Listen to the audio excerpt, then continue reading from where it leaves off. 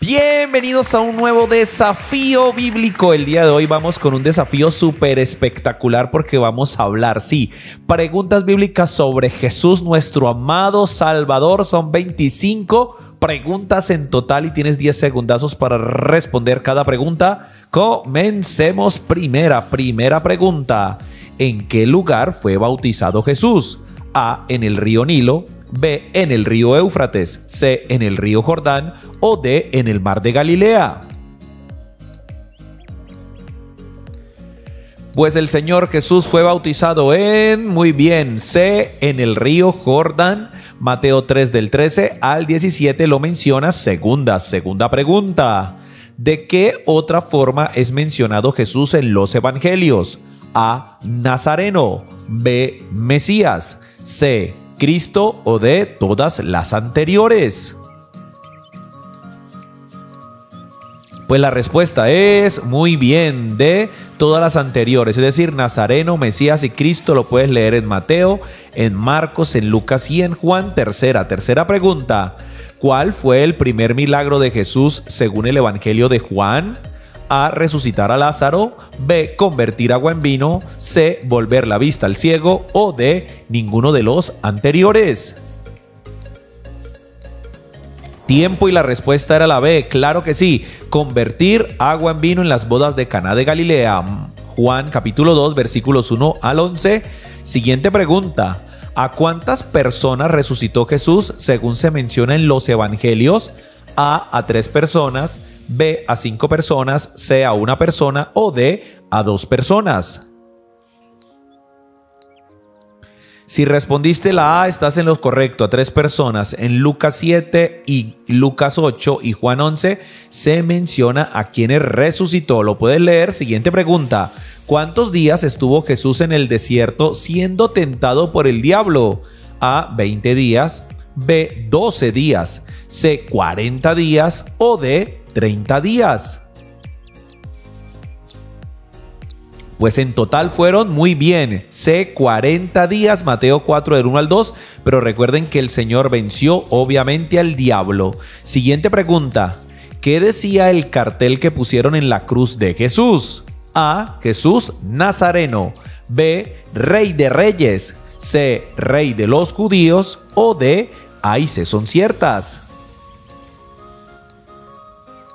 Tiempo y la respuesta era, muy bien, de ahí se son ciertas. Decía Jesús Nazareno, Rey de los Judíos. Juan 19. Siguiente pregunta.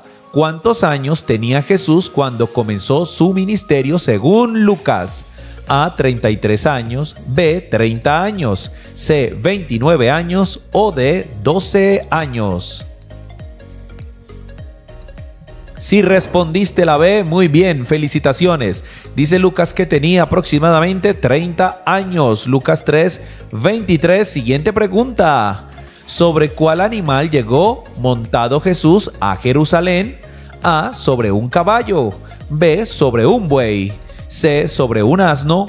O D, sobre un camello. Y la respuesta es, muy bien, C, sobre un asno. Mateo 21 del 1 al 11. Siguiente pregunta. ¿Qué edad tenía Jesús cuando se perdió a sus padres para debatir en el templo? A, 15 años. B, 12 años. C, 10 años. O D, 18 años. Pues tenía, muy bien, B, tan solo 12 añitos de edad. Lucas 2, 41 al 51. Siguiente pregunta. Completa la frase de Jesús. Padre, en tus manos.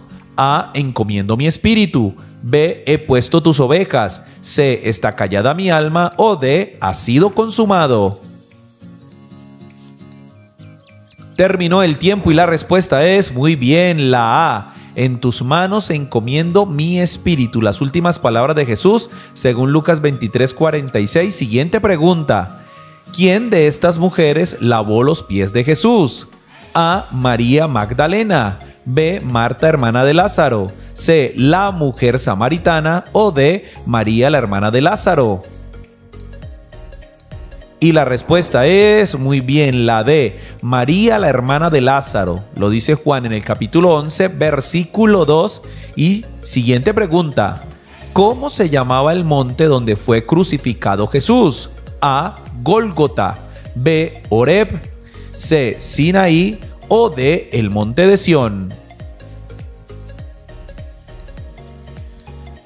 Tiempo, y la respuesta es, muy bien, la A, se llama Gólgota o el monte de la calavera.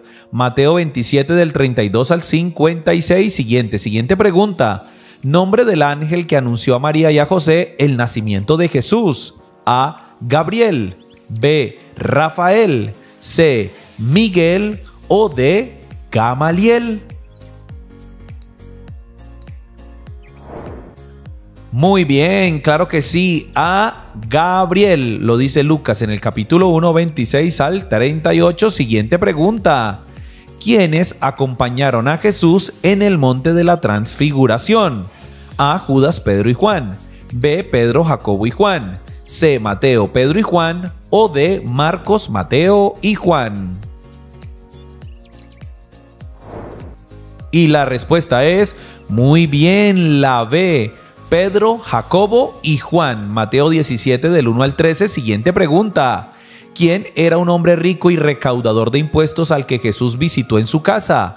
A, Zebedeo, B, Zacarías, C, Filemón o D, Zaqueo.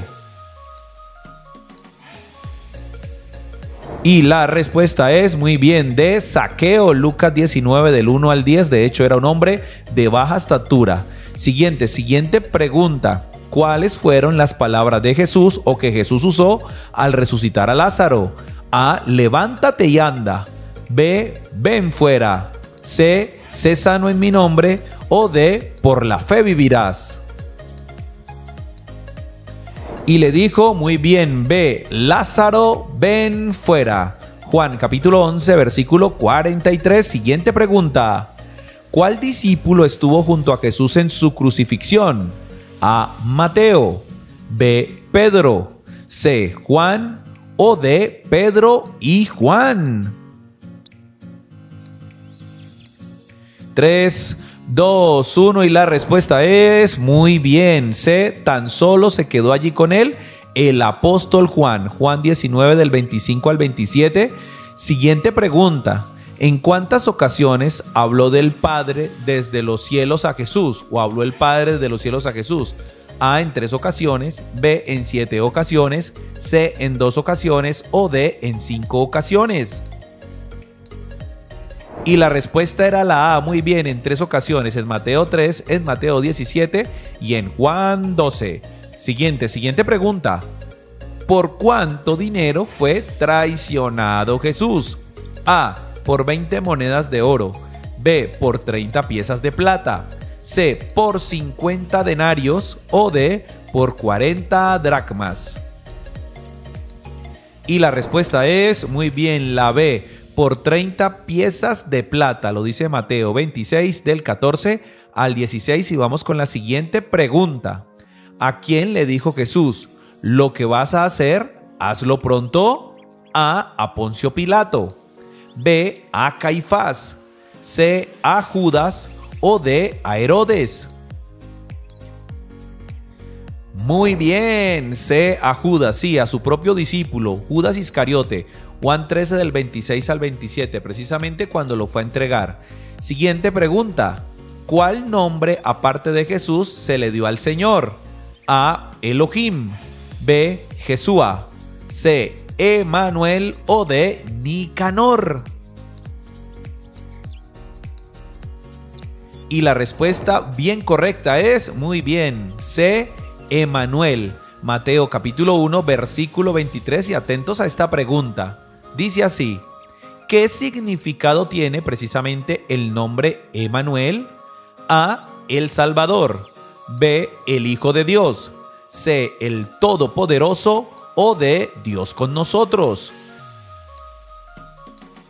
Pues el nombre Emanuel significa de Dios con nosotros. Mateo capítulo 1 versículo 23. Siguiente pregunta. Cuando el diablo tentó a Jesús, usó textos del Antiguo Testamento. ¿En cuál libro están estos textos? A, en Génesis, B, en Jueces, C, en Éxodo o D, en Deuteronomio. Si respondiste la D, estás en lo correcto, en Deuteronomio capítulo 6, versículo 13 y versículo 16 y en Deuteronomio 8:3. Vamos con la penúltima pregunta. Cuando Jesús hablaba con Dios y de Dios en los cielos, ¿cómo lo llamaba?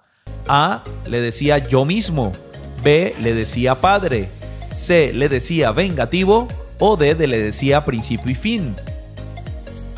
Pues Jesús se refería a él como Padre. Claro que sí, lo puede leer en los 3 o 4 evangelios, mejor, de Mateo a Juan. Y vamos con la última pregunta. Completa. Libro de la genealogía de Jesucristo, hijo de David, hijo de A, Abraham, B, Moisés, C, Adán o D, Noé. 3, 2, 1, tiempo, y la respuesta era muy bien. A, también de Abraham. Mateo capítulo 1, versículo 1, y felicitaciones, llegaste al final del cuestionario, pero recuerda que vamos con una pregunta extra, una pregunta bonus. Recuerda que en esta no sale la respuesta, sino que tú mismo respondes en los comentarios. Dice así: ¿en cuáles de los evangelios se narra el nacimiento de Jesús?